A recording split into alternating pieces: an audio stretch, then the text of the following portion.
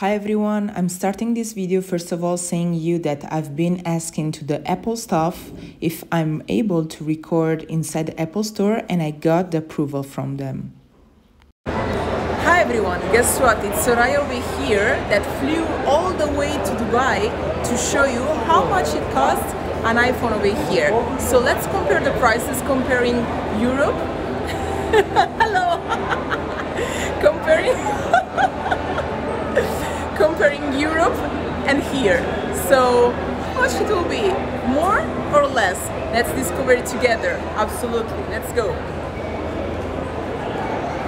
It's amazing to be here, back in Dubai. Oh my goodness. I've been living over here 3 years and every time that I come back it's always exciting, you know? So let's enter. Really need to see over here how it is. I think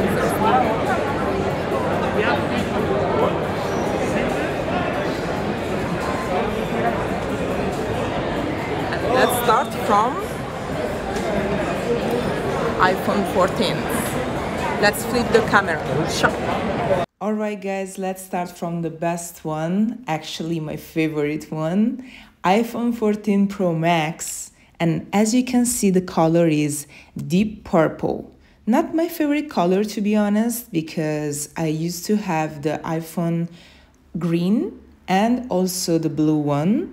And definitely this is not the best one. But let's focus on the prices. The 1 terabyte, it's costing here in Dubai 6,799 dirhams. In the Italian Apple Store website, the iPhone 14 Pro Max 1 terabyte, exactly the same one, will cost nowadays 2,139 euros. What about in US? Instead, it's better. They are lucky because they are paying actually $1,599. Imagine. So, wow, even less than dirhams. For the same iPhone 14 Pro Max 1 terabyte capacity storage.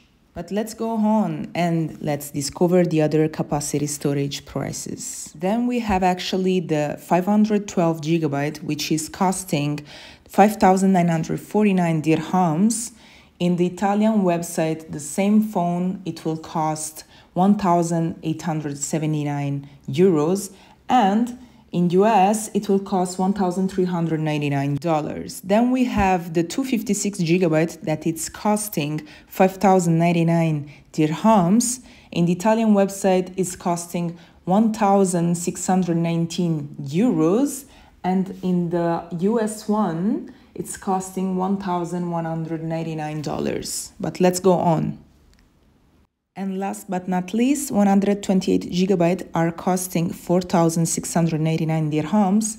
In Italy are costing 1,489 euros. And in the US one, it's costing $1,099. You guys are thinking, why she's choosing Italy? Yeah, because actually I'm half Italian.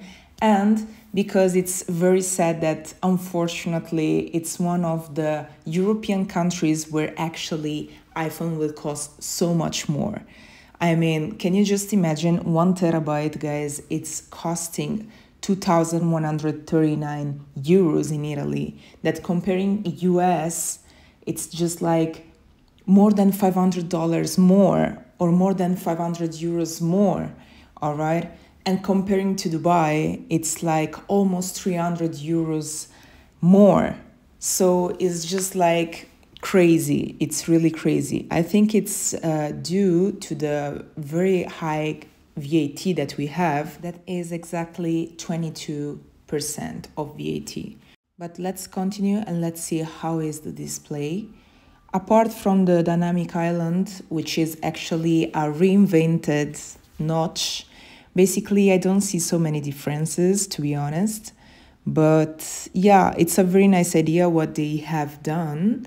But even though I don't think that I will jump from my iPhone 12 Pro Max to the iPhone 14 Pro Max. Because, yeah, plus I didn't even understand how the dynamic island was working, my bad.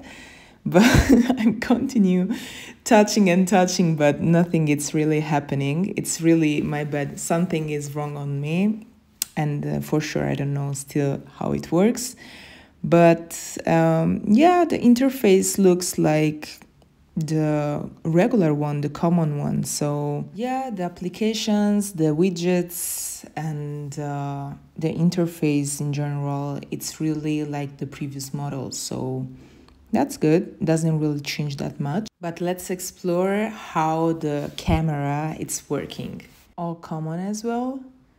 Yeah, the front camera as well doesn't really change that much as well. But let's see and let's focus on the zoom, which is really, really good. I love the edges. I love how it focuses so clearly and it's damn perfect. I love it. Look at this. You can clearly see all the 48 megapixels. Guys, it's amazing. Apple Watches over here, guys. The new Apple Watch Ultra in Italy will cost 1,009 euros, which is bloody hell expensive. So I do believe, guys, that I will keep my Apple Watch SE, that it's doing his job absolutely well and perfect, and it's enough for me.